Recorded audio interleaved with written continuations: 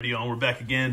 This is our last hurrah for the Titans wave. We're gonna go ahead and get this Beast Boy figure put together and line up all the figures in the wave and see what happens. Because sometimes these build figures are kind of pain in the butt to get together, but we'll see if we can get them together, you know, with ease. Let's see, because I've had some problems with building these guys before. All right, leg went in pretty good. Okay, cool.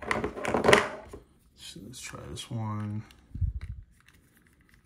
Okay, gotta get it just right. There we go. All right, that leg went in pretty well. Damn, that's actually pretty good so far. So yeah, not bad. He's gonna be a tall ass figure. Yeah, I didn't realize that. I mean, kind of did, but didn't. But get his head to pop on. All right, there's his head. Man, he's huge. He's freaking huge. Holy God, that's rad. Get one of his arms on. Let's try it this way. There we go.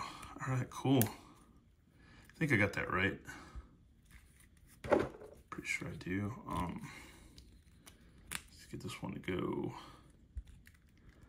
All right, cool. Man, this is probably the easiest Build-A-Figure I've had out of all my McFarlane figures.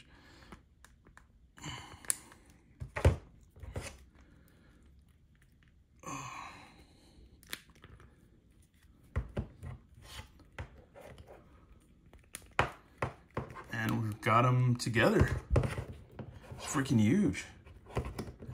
Freaking huge, man. Big ass figure. Oh my God. He's freaking rad. Once again, I'm gonna bring up the stupid Facebook stuff or whatever, is that people are like, oh, he looks like the Hulk, and oh, he's like, why can't we just get a regular Beast? Why the F would you want a regular Beast Boy when you can get this? That's badass. But we did get a regular Beast Boy in the gold label. Of course, I haven't seen him yet, and he's going to be like a $50 figure, or 40, 50, or 60, or whatever. They're going to charge umpteen, you know, scalpers. They're going to charge a shitload for him. But he's rad. I love the face sculpt. Face sculpt is amazing. Let's get a closer look. That's cool, man. It looks different on the camera than it does just in person. In person, I think the details pop a little bit better than on camera. But yeah, he's rad, man. He's huge. Freaking huge figure, man. Freaking super big, dude. Super freaking big. Yeah, pretty heavy too, so yeah, he might flop a little bit, but if you see, you can stand him up straight, so that's cool. I guess the next thing we got to do is get him posed up, man. Yeah, he's rad, man. Cool, cool, cool. He's a pretty bulky guy, man. But here's a pose, man. Here's his one pose that I come up with. Yeah, his legs might pop out every once in a while, but you get him to pop back in with ease. And you got to really make sure you pop him in. Other than that, he's pretty freaking cool, man. He's like a green-ass, beastly-ass. Another pose you can get him in. He's like more like kind of like kneeling down a little bit. And it's kind of the same pose I had him in, but you can use that, actually use that toe joint to its advantage. And yeah, it keeps him up pretty well, man.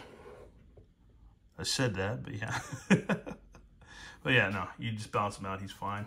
He's freaking cool, man. Cool figure. Hey, folks, that's it for our look at Beast Boy and this Beast Boy wave, or Titans wave, I should say. Not Beast Boy wave, but Titans wave from McFarlane Toys. DC Multiverse. Dude, they look rad together. This is just, I don't know, this is a fearsome freaking wave, man. Very, very cool. And definitely a wave you don't want to pass up on if you see it at the stores, like for sure. I don't know when that's going to be, but you can get them from McFarlane Toy Store. I don't think this wave is sold out at all. And yeah, he ships fast, and these might even be on sale. So if you can find some promo codes surfing the interwebs, that'll help too, man. Save you a few cents. But other than that, man, from this perspective, this wave kicks so much ass, and you can see how big that Beast Boy figure is. He is freaking huge, man, and very, very cool, man. Very, very awesome. Anyways, thanks for watching. Have a good one. All right, later.